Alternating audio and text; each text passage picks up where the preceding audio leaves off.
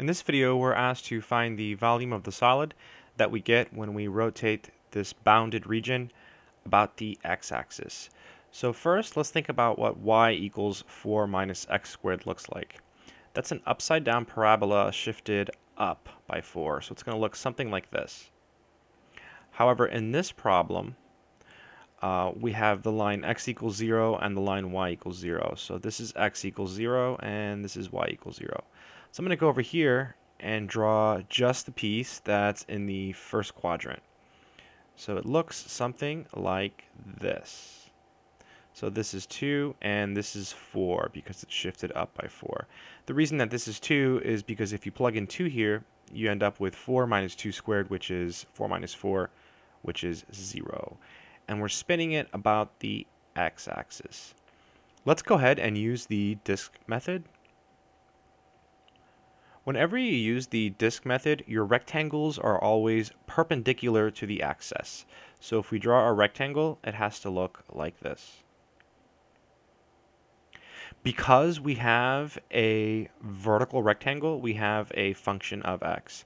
If we would have had a horizontal rectangle, then we would have a function of y instead.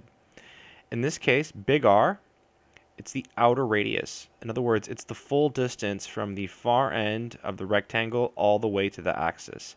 So this is our big R of x.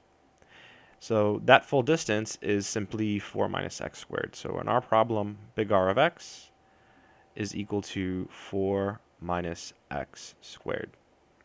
And now we're ready to write down the formula for the volume. So the volume is equal to pi, the integral from a to b of big R of x squared dx.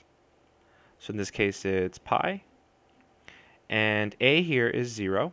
We're integrating with respect to x, so we go from 0 to 2. So from 0 to 2.